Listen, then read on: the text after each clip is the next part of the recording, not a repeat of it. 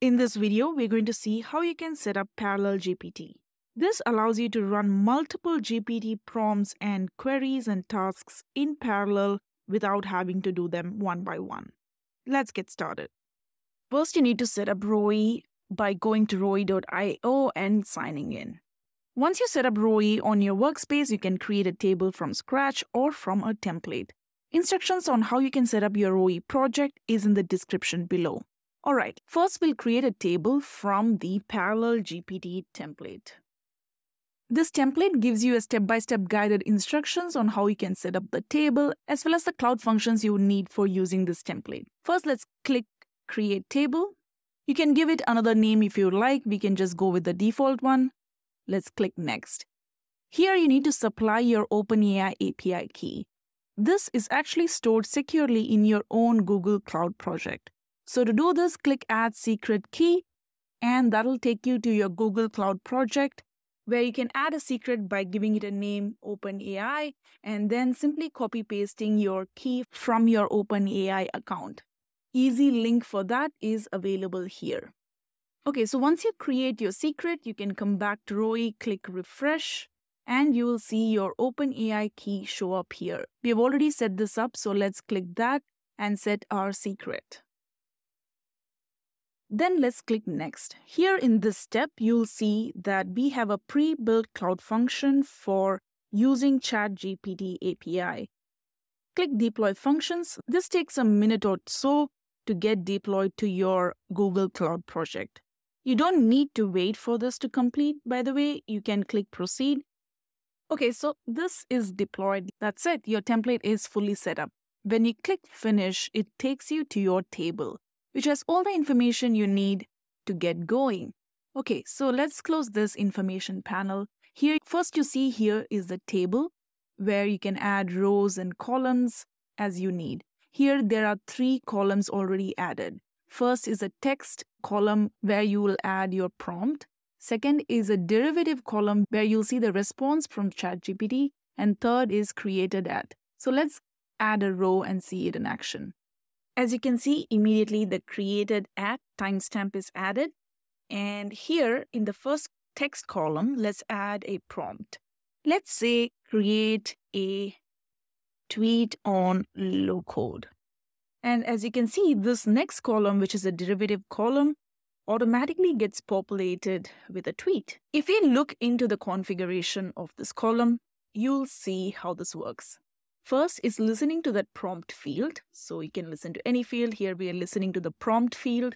And anytime there's a change in this field, this piece of code runs. This is a JavaScript TypeScript code. You can expand into it to see the full screen mode to see what is going on. And you can see that this is a pre-built code block for using OpenAI GPT. Now you can use this code block as it is if you are using a general purpose GPT. But the good thing here is you can actually go down and tweak it to any use case you want. So for example, if you want to do sentiment analysis on movie reviews and figure out if it is a positive comment, negative comment, or a neutral comment, you can add a system prompt here to say that this AI will be given a movie review comment and it needs to perform sentiment analysis on it and give back one-word reply for whether it is positive, negative, or neutral, or maybe unknown. And you can also see in this code, a bunch of things are happening. The OpenAI secret that you stored in the Google Cloud Secret Manager is actually being accessed here and is used in this service. And as you can see, this is a system prompt that we just added. Here in the question of the prompt, the row.prompt text is being passed in. Row is a utility function where you can actually use any column fields from this table. So here we have the prompt text which we have used. And you can also access logging by using logging.log or error or info. This gets added to your cloud logs, which we will see in a moment. Here you can see that we are using OpenAI's API to make that call. You can also use a fetch-based API call. You can use any NPM packages here. But if for most purpose, you're just tweaking the prompt, you just need to worry about these 2 sections. Okay, so once you are done, you can come out of the full screen mode and click Update. this will ask you whether you want to deploy it. A deploy here means that your code will be redeployed to your Google Cloud. So let's go ahead and do that. It takes about a minute or so for this to complete. You can follow along the updates here or close this away. In the meantime, while your function is deploying, you can test if your changes worked by going here, adding a row. Let's add a movie review. So you can say acting in this movie was incredible. First, actually, what happens is the previously deployed function is automatically triggered, but we want to force re-evaluate to the new thing that we just launched. So as you can see, it says it's a positive comment. Okay, so let's wait for this build to complete and we'll get back. All right, so the build has successfully completed and we can go ahead and try this again by adding another row. There you go, it says positive again. Now, this is doing it one by one, which is what we want to try and avoid. We want to be able to do this in bulk. So here I have a CSV file with movie reviews and comments, and we want to be doing analysis for that. So let's go ahead and import the file by simply dragging and dropping it here and click continue.